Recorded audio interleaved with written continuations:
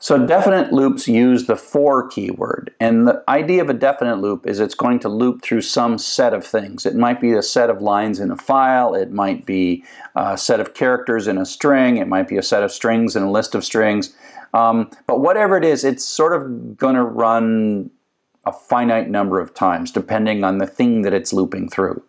And we like this, and it's an easier way to construct it, and we actually don't have to deal with the iteration variable. The for loop includes a mechanism to construct the iteration variable for us. So it's definite loops iterate through the members of a set. So here's a very simple for loop. And so you see the for keyword, and in is also a keyword. And the iteration variable is something we put right here. This I is declared. This I is like an assignment statement. And I is going to take on successive values. So I is going to be 5 the first time through the loop. Then I is going to be 4 the second time through the loop. Third, 2, 1. So I is going to be assigned 5 different times to 5 different values. And then the loop is going to run. It's going to run once with 5, once with 4, once with 3, once with 2, and once with 1. And so this block of code we have contracted, say, execute it 5 times, with these values of I. I is that iteration variable. I is the thing changing through each iteration of the loop. Okay? And so that's why this prints out 5, 4, 3, 2, 1, and then when it's done, it finishes it. And so this is a much more direct syntax for looping 5 times and setting an iteration variable. You kind of all combine it into this one thing, right? All into one thing. So it's quite nice. So you don't have to be going through a list of numbers. There's all kinds of things that we can iterate through with for. And by the way, while I'm sitting here, I named my variable friends, because that's a list of strings, and friend, which is the iteration variable. I'm using singular and plural because it helps you read it. Python doesn't understand singular and plural. So just because you say friends doesn't mean Python knows it's a list. Python does know it's a list, but it doesn't know by the name of the variable I've chosen. That's your basic mnemonic variable warning. These are cool variable names, but I don't want you to be confused by them. So you can loop through a variable. So we're going to take this list of 3 strings and stick it in friends. And so friend is going to iterate through that. So the first time through, friend is going to be Joseph. Second time through, it's going to be Glenn. Third time through, it's going to be Sally. And so that just says run this loop, run this code, the indented code, 3 times.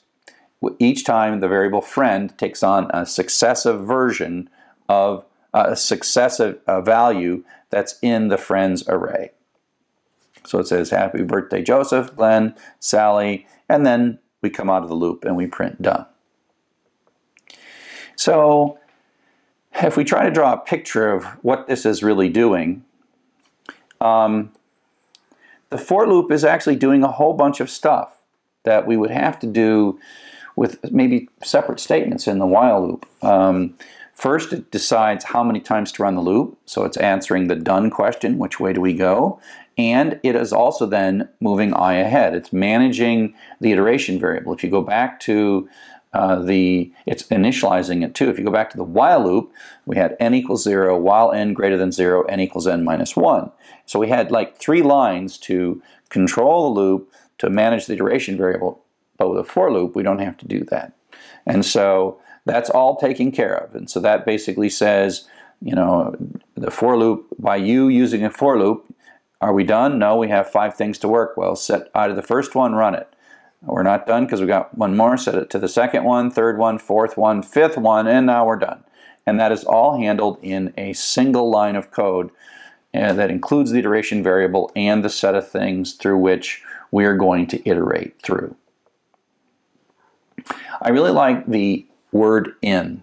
It is mathematically, it reminds me of the set theory where you say this is a member of this set, or the for each.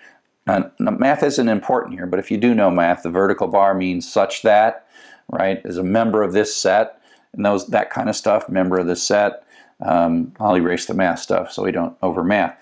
But it's like, for each of the values in the set 5, 4, 3, 2, 1, run this loop setting the iteration variable I to the members of that set. So in reminds me, for those of us who are math oriented, in reminds me of a really nice concept in mathematics. Okay?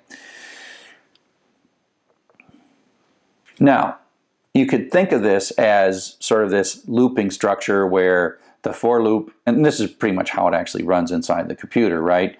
Where it initializes at I, it runs this thing 5 times, and then executes. That's one way to think about it, but you could also think about it in a somewhat more abstract way, and think of it as all we're really doing is we have a contract with Python that says we're supposed to run this code 5 times, and I is supposed to be 5, 4, 3, 2, and 1. So you could imagine this might be what's going on. The for loop sets I to 5, runs our code. The for loop sets I to 4, runs our code. The for loop sets I to 3, runs our code. The for loop sets I to 2, runs our code. For loop sets I to 1, and runs our code. All we know is our code was ran 5 times, and by contract, each successive time, we're get a different value for I, and the value for I is taken from this set. And so this is just one way to think about it, to say to yourself, oh yeah, this is one way to think about it as it's actually, and this is how it really works. But this is also kind of logically the contract that Python is making for us. So up next, we're going to talk about taking this notion of doing something to a lot of items, but accomplishing something with that, and I call these loop idioms.